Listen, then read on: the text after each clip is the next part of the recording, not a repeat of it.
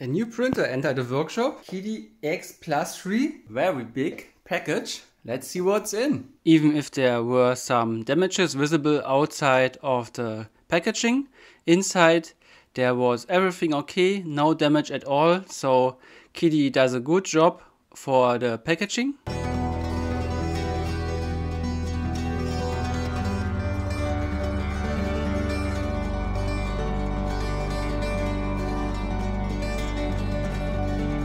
Here we got it, the QIDI X3 Plus.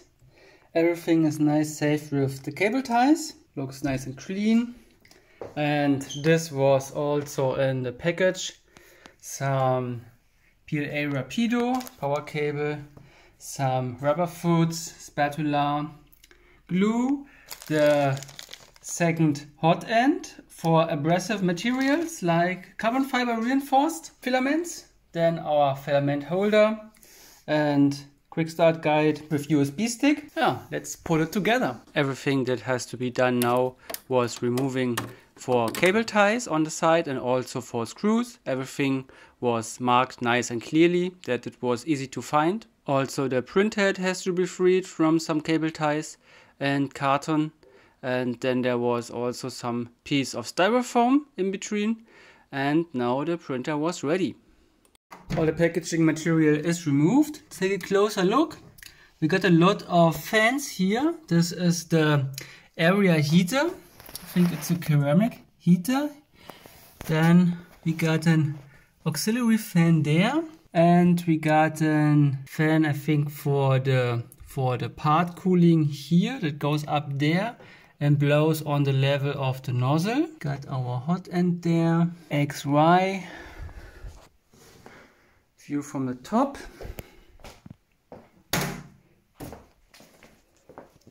And that's the back.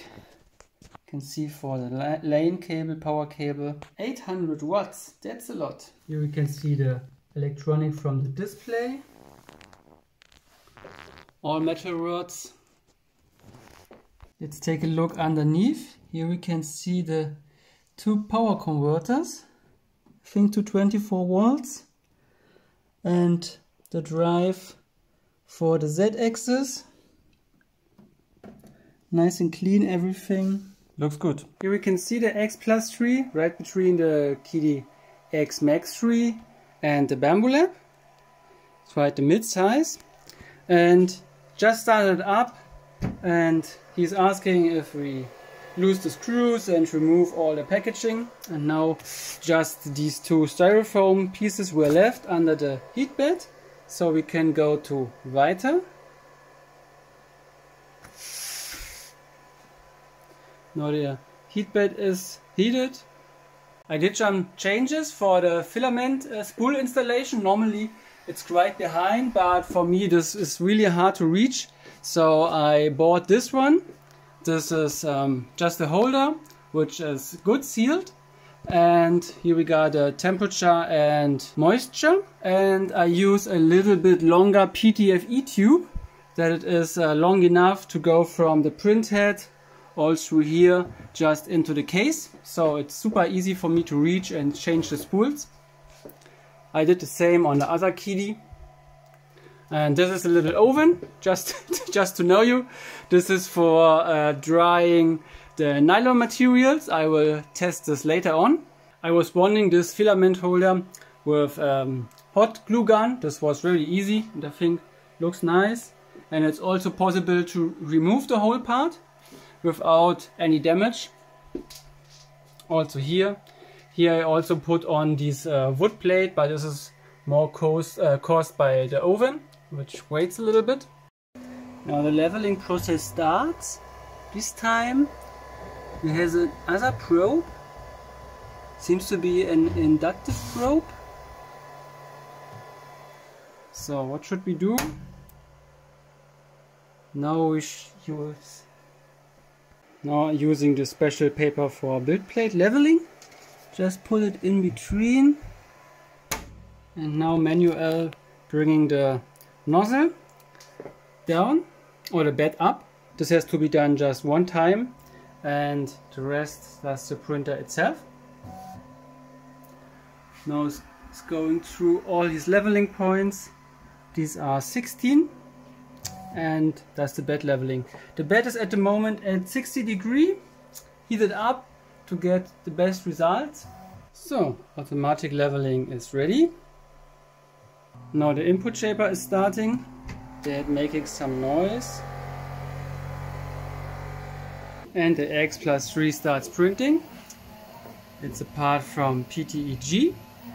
And this works really nice with this dry case. It was super easy to install, and we can see inside it's much less humidity than outside. We can see here's 64 in the room, and into the box is just 38, and this is also a bit heated up by the top of this chamber. The heat bed has now 70 degrees and printed is with 250 degrees. I just used the preset from QIDI in the QIDI slicer, and this works really nice. Super fast setup. So here we are on the QIDI slicer, and this time I want to print something special. This is the front section from the JRM1, and this is not a sandwich with gyroide in between like normal. This is just an outer shell and ribs inside, and it is printed in the so-called Vase-Mode. It's spiralized, so there is a non-stop printing and no support. And here we can see how the nozzle is moving. So here it starts. We have two walls, and it prints the ribs, and all this in one move. And it was sliced. It should take about 2 hours, 24 minutes, 71 grams. It will be printed from PTEG this time. And I just used the presetted profile from this slicer, from this QIDI slicer. Here up there we can see the IP address. It is connected via wireless LAN, and I just sent it on Wi-Fi. And let's take a look on the printer. And here we are at the QIDI X+3. There is this nice little picture as preview. You can see it, JRM1B nose with inner ribs. And let's take a look on the filament. Like I showed you before, I used this closed container. In this room we had at the moment 19 degrees, 63% humidity, and into here we can see this there, same temperature but just 16%, so it's super dry, and this is very important for PTEG for a good quality, that we don't have stringing or any bubbles from the water in the material. This was a little work. I have to install this new Bowden tube. It's about 1 meter long, so you can't use the one that is already installed. This would be too short, but nevertheless was no big deal. And now the QIDI is heating up. See, bed temperature will rise to 70, and let's see how this will work. So the print starts. First layer looks quite nice. Take a look from here. Yeah. And these are the default settings from the QIDI profile for the PTEG. 250 degrees on the nozzle, 70 on the bed. Till now this works super nice. It's not loud, this printer, I would say. Does a good job. So the QIDI is still printing the bottom plate. Quality is not that bad. There is some teeth in front here. Let's see what happened there. But I'm just a bit wondering, because normally there is no bottom plate. There is just a frame as a part that touches the heat bed. I don't know why this is added here. Take a look in the slicer. But nevertheless, it's a good sign that the leveling works, and also the all-over quality is okay. So no problem at all. We can see temperature rises a little bit. Also here 20 degrees. So this is also a little oven for the material while printing. I think I found a reason. In the slicer we can see everything is okay. There is this bottom plate, and I think this is caused of the infill.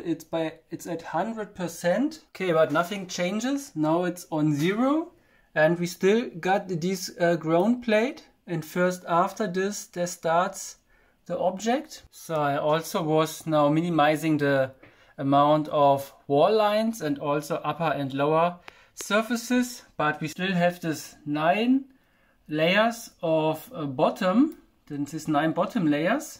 Don't understand this really, why this is done. It's no big problem, but nevertheless I would like to know why why this happens. Now this part is growing really fast in this vase mode. But you can see there is some trouble without support. This doesn't look that perfect. But let's see. Let it grow.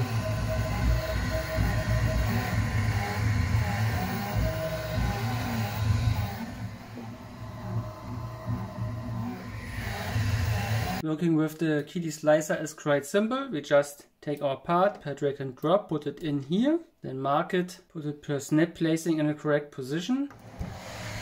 So there are some issues on the part. One side looks good from this rib there behind, other side not that good. So what I did is put the temperature a bit low, 5 degrees lower to 245, and also I maximized the 2 ventilators. This is direct on the nozzle, and we got this part cooler. This is here on the side, there it comes out, and this is a very big fan.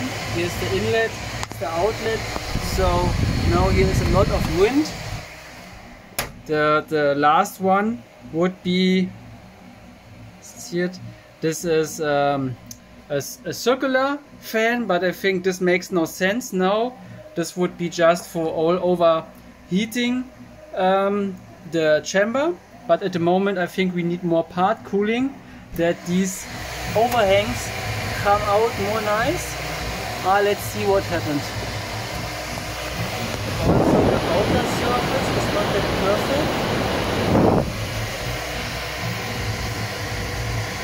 Here it is better.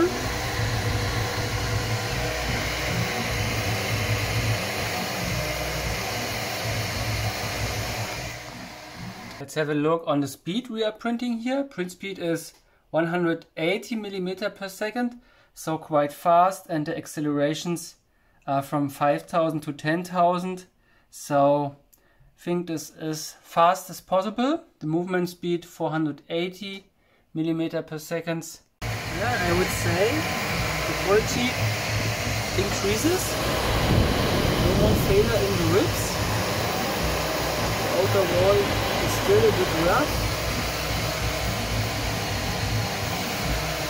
Let's let this does him do his thing.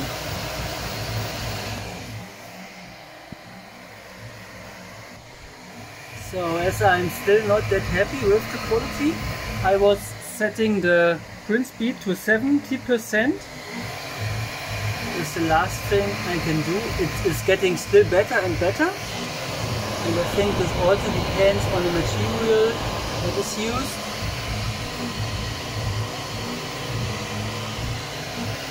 Still not bad, these are very simple. And this is still quite fast, even with the 70% print speed. Let's see. So now I'm at 60% speed, 248 degree nozzle temperature, and all fans are activated at 100%, and the quality is rising. It's better and better. You can see at the first there was big trouble on these ribs, and then less and less. But they are really quite thin. So this is not an easy part to print. Also the outer surface is getting nice. So let's say the QIDI does a nice job, and it's also even quite fast. It's a big part. Now we are on 73%, and the QIDI is finishing. This is pure Vase-Mode, just all around, no rips anymore.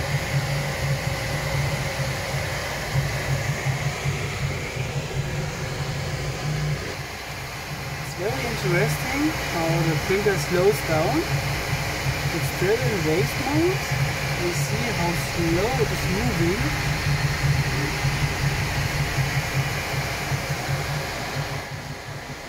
Print is ready, 3 hours for this big part. Let's have a look.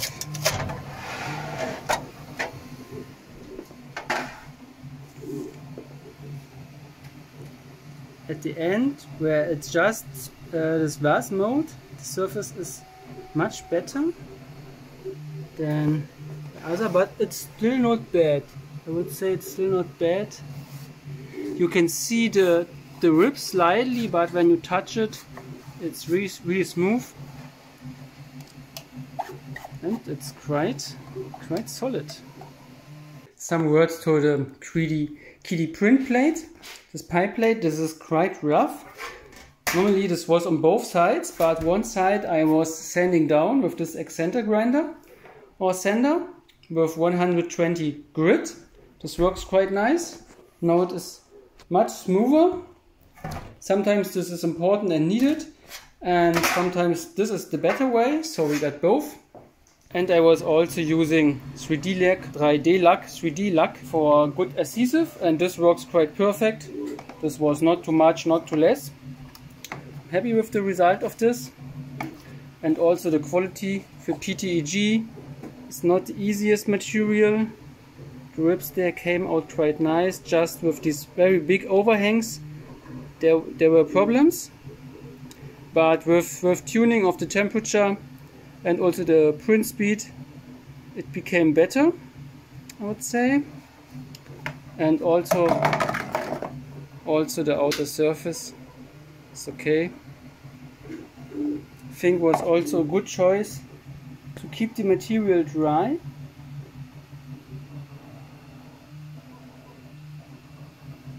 Don't see any bubbles in there when we take a closer look. 14% humidity seems to be good in this container.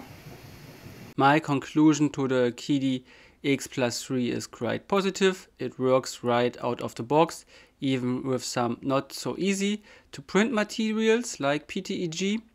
It was easy to install. The Wi-Fi works from the first moment. Also, the QIDI slicer is easy to use, and very important is that there are presetted print profiles for the most common material, so it's super easy to slice. The slicer is based on Cura, so if you are familiar with Cura, you don't have any problems with this QIDI slicer. Also, the Wi-Fi works super easy from the first moment, so you don't have to use any SD card. Yeah, I would say this is a sum up for the QIDI, and if you're interested in this printer, you will find a link underneath in the video description. And I wish you many nice prints, and we see us in the next video. Bye bye.